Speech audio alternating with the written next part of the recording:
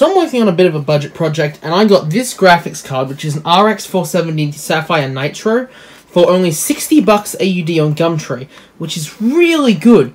Except I was told that this front fan here, it still spins, but it's got a little bit of noise to it. So I'm going to plug it in, see how well it works, see how noisy it is, potentially fix it, but I don't think I will just because of the nature of the budget build, and see how it goes. So it's all plugged in, and you can definitely hear it.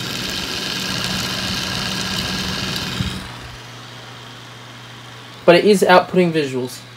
When I've got it going with 3D Mark, you can definitely hear that fan going. Our graphics score came out to 3,808, and the fan isn't too loud when it's not actively doing something intensive. So let's play some games on it.